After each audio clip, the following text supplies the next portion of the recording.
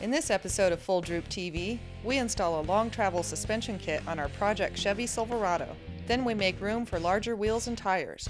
FullDroopTV starts now.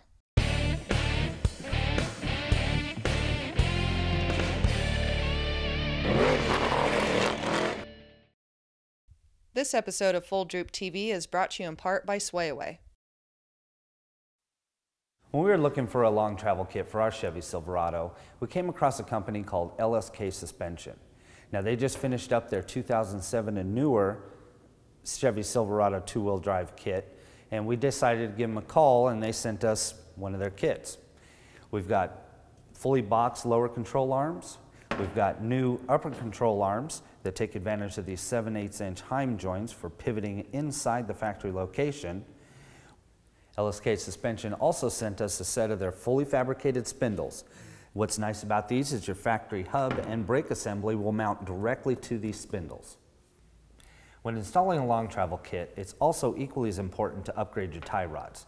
Now these provided by LSK Suspension use 1.5" DOM 120 wall tubing and Heims at either end. Now the factory one uses a ball joint with this thin steel. Now with the Heims, you're going to get a lot more articulation. When your long travel suspension kit droops out, you're not going to be able to get enough articulation out of this ball joint like you will with the Heim. You can see this entire kit from LSK Suspension is a lot stronger than what you get from the factory on your Silverado. And best of all, this entire kit is bolt-on using the factory mounting points, so there's no custom fabrication needed to put this kit on your truck. Look at the difference between these LSK upper control arms and the factory ones. LSK uses 7/8" Heims to mount to the frame instead of these rubber bushings that can deflect under off-road abuse. Ball joints versus uniballs. This is cast iron where LSK's is fabricated from steel. And here's how we remove the factory suspension. We've got our Silverado up on jack stands. We're going to tear down the front suspension to make room for the LSK long travel kit. Unbolt the brake caliper.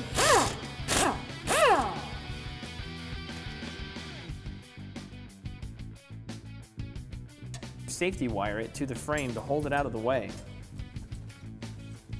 Remove the tie rod.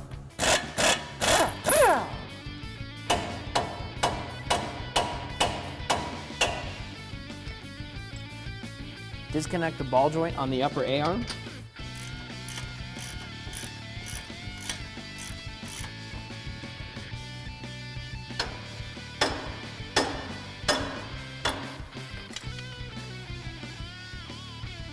Unbolt the hub assembly from the spindle.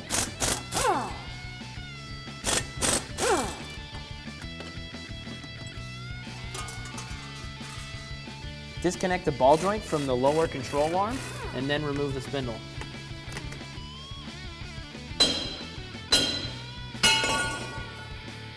Unbolt the sway bar link.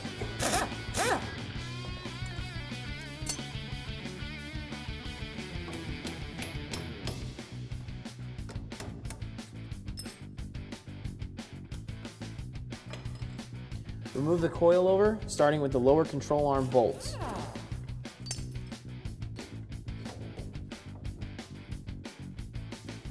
Remove the 3 bolts holding in the coilover.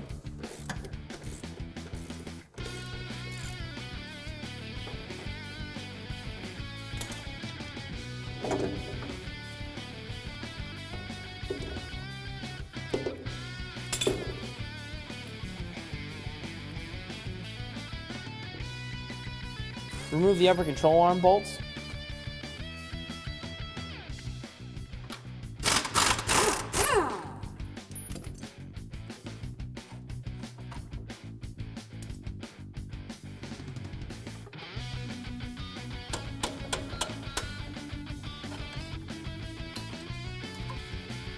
Remove the lower control arm bolts.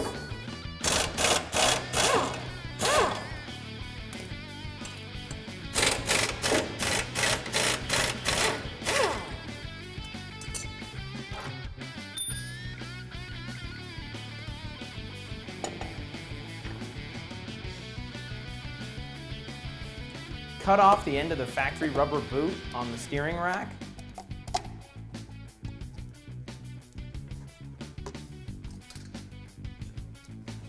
and remove the tie rod.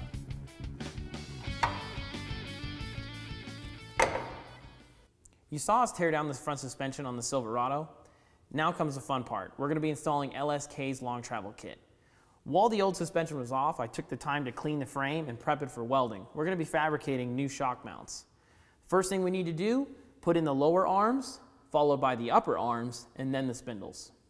To make room for the lower arm to slide into this pocket, we're using a piece of 5/8 inch all thread with 2 nuts, and we're going to spread this pocket to make room for that lower bushing.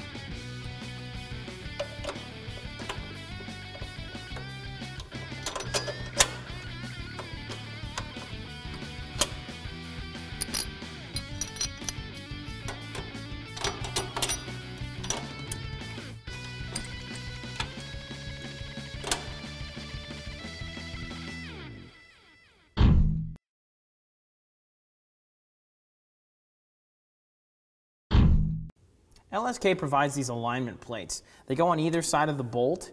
They use the factory bolt, and they have this hole here that lines up with this pin to keep the upper arm in correct geometry.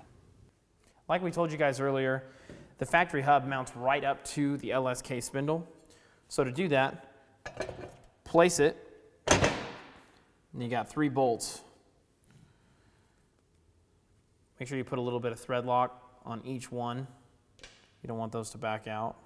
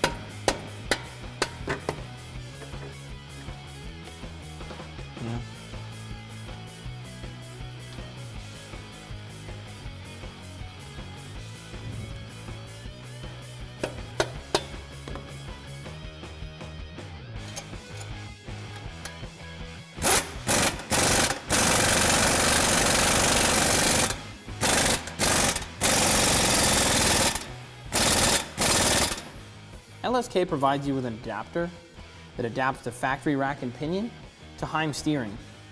This piece threads into the rack itself, followed by this, and this bolt holds it all together.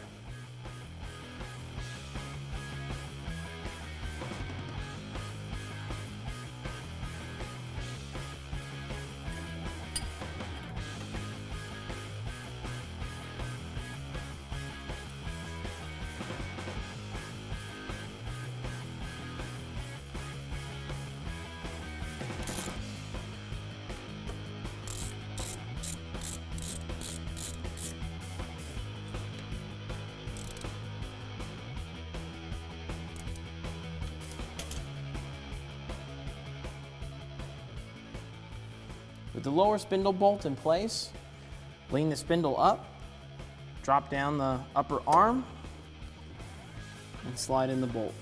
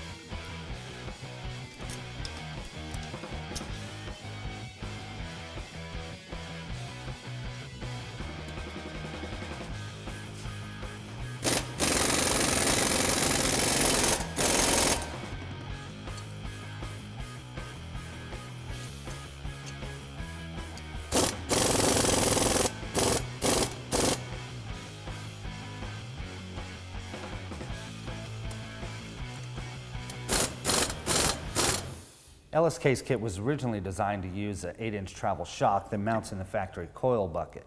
We decided to cut ours off so we could use a 10-inch shock from Swayaway. Check these out. This is Swayaway's 2.5-inch by 10-inch travel shock. It features a 7/8-inch nitro steel shaft, a remote reservoir for increased oil capacity, nickel cadmium finish, and all aluminum parts are red anodized. These are the coilovers you get from Chevy. These are the coilovers you get from Swayaway. Let's get these on the truck.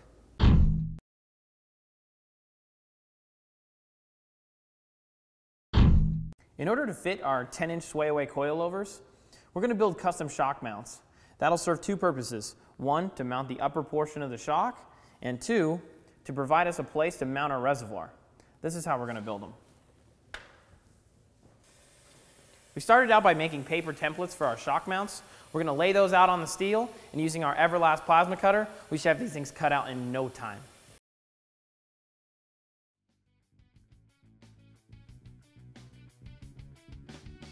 Make sure you always use proper eye protection whenever you're doing any kind of welding or plasma cutting.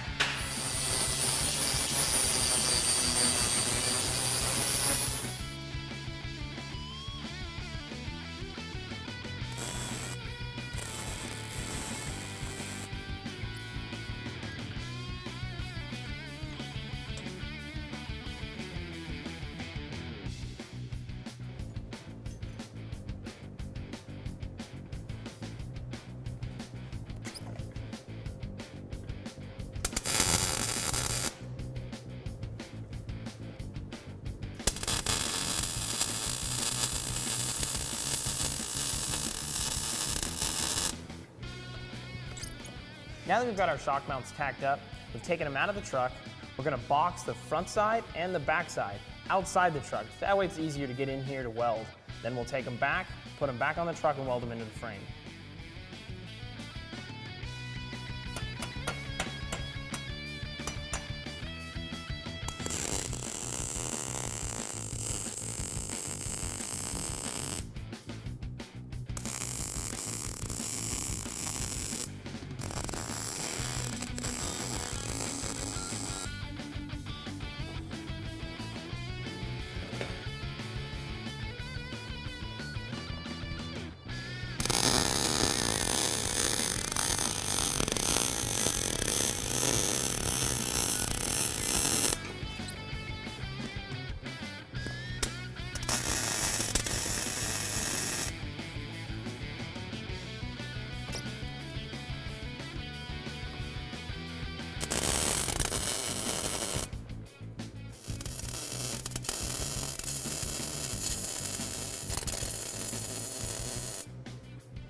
We're going to be bracing this shock mount with this tube here. It's going to run from the shock mount down to the factory frame, just like so. In order to find the fitment for that tube, we're using a pipe master. The way the pipe master works is you slide it onto the tube, align your tube in the position you want it, slide the alignment pins into position. Once you find your angle, slide the pipe master back down onto the tube, mark it out with a pen, cut that off, and you're good to go.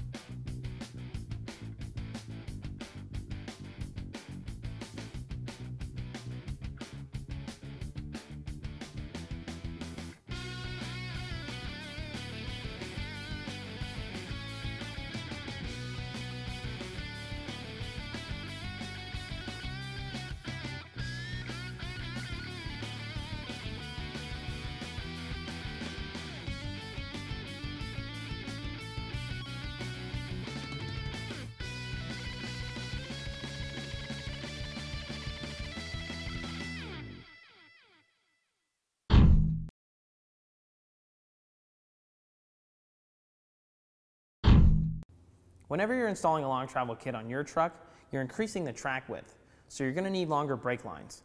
LSK provides you with longer brake lines with their kit. We also needed longer brake lines for the rear of our truck, so we contacted Crown Performance for their 12 Plus Chevy Silverado kit. What that means is they're actually taking the stock brake lines, building new ones that are 12 inches longer than the stock length. These kits are made with top quality braided hose, and you can choose the coloring. So we went with a smoke finish for ours. Just keep in mind, whenever you're installing new brake lines, you have to bleed the entire brake system once you're done. With our long travel kit installed, we still need to increase the size of the wheel openings on the fenders. We used tape as a guide, then marked all of our cut lines.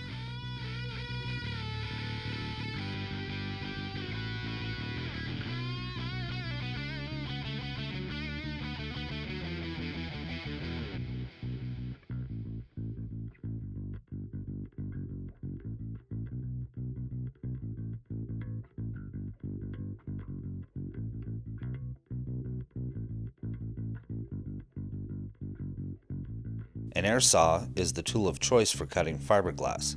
Just make sure to take proper safety precautions and wear a respirator. Fiberglass dust is a serious safety hazard.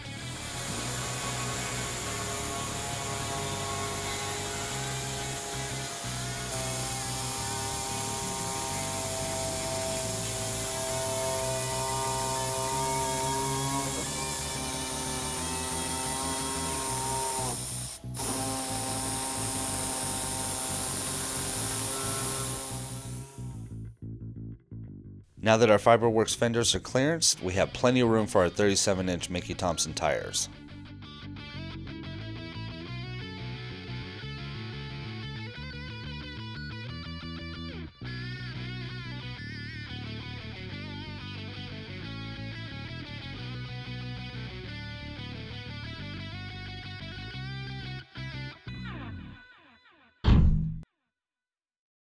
Welcome to FDTV Talk. Our question comes from Jake, and he asks, Hey guys, I wonder if you could tell me why running a bed cage in my Prerunner is beneficial to me.